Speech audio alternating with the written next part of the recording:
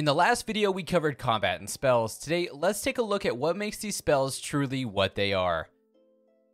Hey everyone, Blake here, and welcome back for another video. If you haven't watched my combat and spells video, I suggest you watch that one first. This is a follow-up to show how talents and abilities for your character will go hand in hand with spellcasting. In many RPGs, the use of talents and abilities is what makes your character more powerful as they level up. Skills and abilities get more advanced as the player levels up and places attribute points to a specific category. Doing this adds so many different styles of play. Hogwarts Legacy will have skills and abilities to make you have tons of different playstyles based on what you want to do within the game. They will provide a deep dive into upgrades, talents, and skills to aid your progression as a witch or wizard. These can be leveled up by completing challenges throughout the world to earn experience. Level up your abilities by choosing talents to upgrade your spells, plants, and potions. It is completely up to you. They also mention that you can loot, craft, and buy your own magical gear. Mentioning this leads me to believe that pieces of gear will also have some attribute points to them. Having attribute points on gear will increase your offensive and defensive abilities in combat. Based on the playstyle you want to choose, your gear can be upgraded to match.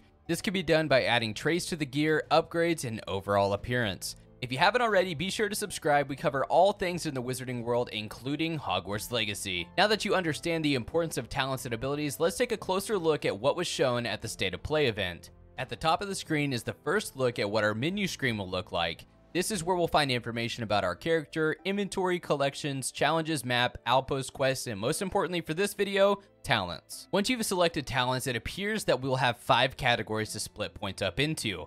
Starting at the far right, we can see a house elf holding a potion. It was announced that we do have our own personal house elf that will be helping us create and maintain our room of requirement. If you choose to put points into this category, this will improve your ability in the room of requirement. I'm assuming this has to do with things like potion wait times while crafting, healing a magical beast, and tending to magical plants.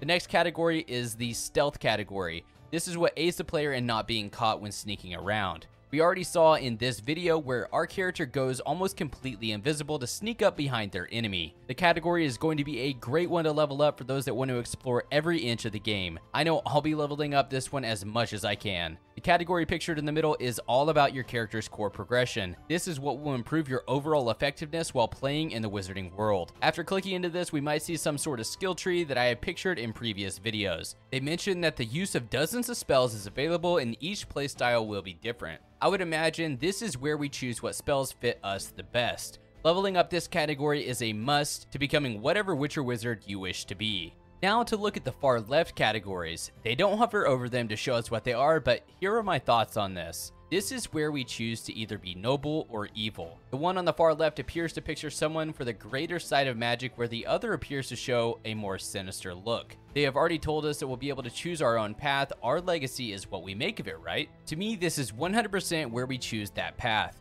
Leveling up characters based on the noble category has the student following the rules, going to class, learning all they can about the wizarding world. For the sinister category has the student learning about the power they possess, how to turn that ancient magic that no one understands into something that no one will be able to control. I've been getting a lot of comments on the killing curse as well, and honestly, I think this is how you will earn it. You will have to max out the sinister category to be able to achieve the amount of hatred to cast such a spell. Also, for the people that want to play both, based on what's pictured at the time, I don't know just yet. The screen shows that 5 points have been placed into the noble category, where 1 point has been placed into the sinister. I don't know what all could be within the sinister side of things. Maybe they aren't all as bad as using the killing curse, so putting some points here might not completely hurt your character's path.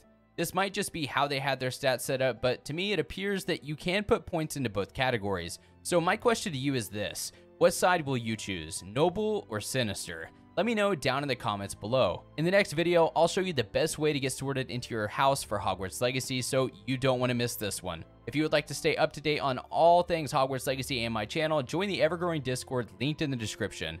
I'm looking for admins, so don't hesitate to message me.